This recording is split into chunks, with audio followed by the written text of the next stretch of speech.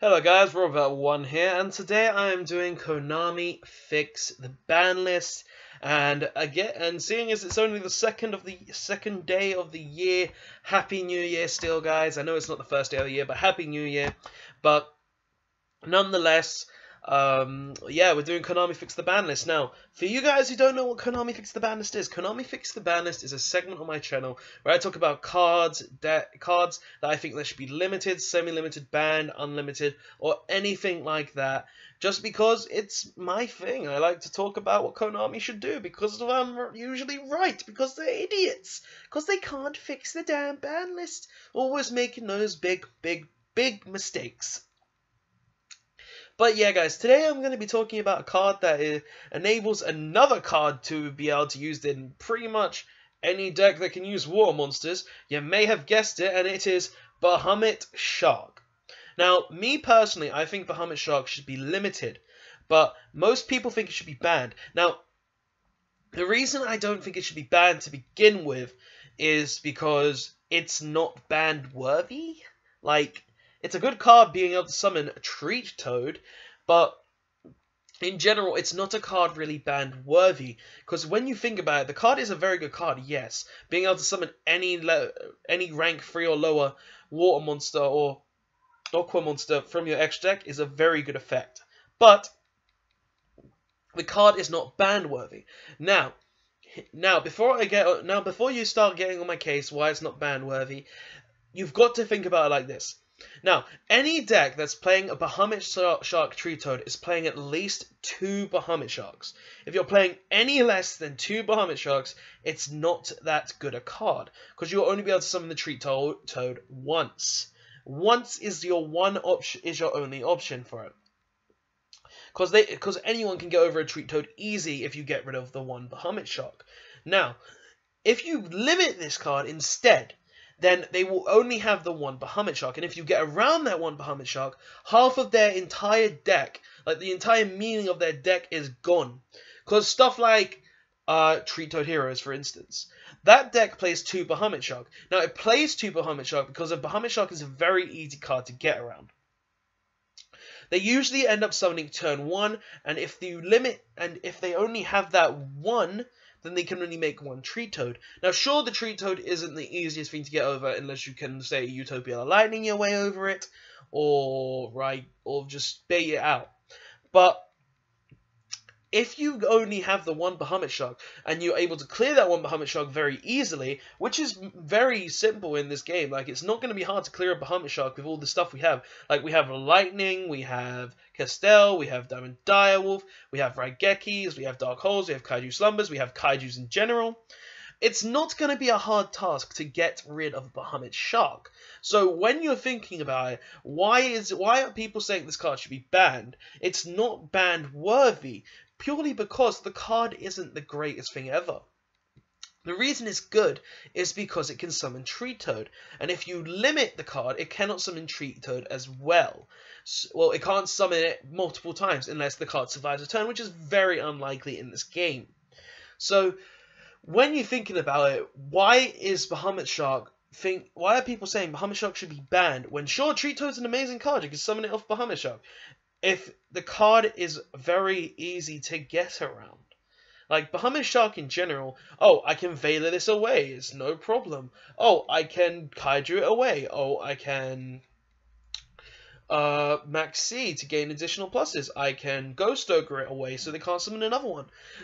Like, there's tons of ways around a Bahamut Shark, like, no kidding. Like, it's a very easy card to get around in general, so there's not really any point to the card being free. Like, I mean, there's no really point to banning the card, because with decks like Treat Toad Heroes, the deck would run 2, because the deck can make 2 Treat Toad Bahamut Shark, 2 Bahamut, 2 Treat Toad for turn 1. But if you limit them to only being able to summon 1 Bahamut Shark, then they cannot make it as strong of a board, which is a very good thing, because if you can limit their options to summon a big board, then you're limiting their plays to a very big extent, which is an amazing thing as well, because if they're not able to summon those massive boards, that they always want to summon, then they're not going to be in a very good position. So with the one Bahamut Shark, sure, they can still summon Tree Toad, but it's not as stupid as it once was. Meaning they have to limit their options of Tree Toad. They're not going to be focused on always summoning the Tree Toad because they may want to save it for late game.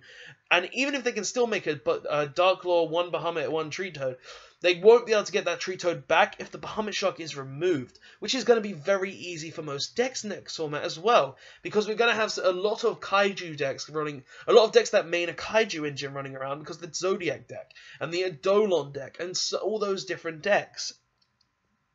So it really does make sense for Bahamut Shark not to be banned, because if you limit it, it solves the problem and enables a deck to still survive.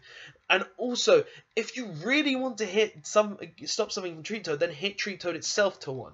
But that's another video for another time. But Bahamut Shark is not a banned-worthy card. It's a limit-worthy card, yes, but it's not a banned-worthy card. Now, another reason why I think it should be limited is because there's other decks that can use it and utilize it later on, such as Fluffles. Now, Fluffles, I know, they're a stupid deck in general, but if you give them Bahamut Shark, then they have another combo to kind of increase their value, and another way to increase their value is by keeping them with their support. Like, Fluffles are getting a pre-preparation of Rice and 2 new fusions, a penguin, a squid. They're getting a lot of stuff, and if you keep one Bahamut Shark around, it means the deck's going to have a lot of more plays to have, and a lot more interest in the world, because Bahamut Shark is one of the reasons why the deck could be really good. Like, it's a really great deck, but if you keep it with it Bahamut Shark up there, then it's going to keep going up in potential, which is another good thing. Because Fluffles, if we got Tiger right away, it would have been a great deck. But we didn't really get that great deck. Or you Americans did, whichever Americans are watching this. It didn't do very well because we didn't have Tiger. But if we had Tiger, it would do amazing. But with Bahamut Shark, they will have a way to be amazing here in the UK as well, which I find to be really good as well. Because just giving other decks like that the ways to summon them is just great things in general. Another thing, Mermails. Mermails are an FTK deck, but with Tree Toad, it gives them another spin to it, so they don't need to be always focused on the FTKs. They can be able to make Tree Toad and stall the game a little, and changing their playability a bit. Sure, they will still be pretty focused on the FTK factor, but they won't be completely focused on it, which is a thing that is good as well. Keeping old decks in circulation is always good because it keeps old players in the game. Another thing that could be done is, like, with Norden. Norden is a big problem as well. By limiting instant fusion or banning Norden, that's another thing. But if you still limit the Bahamut Shark with banning the Norden, then the problem is gone completely, because those decks will still be able to use the Bahamut Shark and not have to care. So there are many reasons for Bahamut Shark not needing to be banned, and better yet, just to limit it.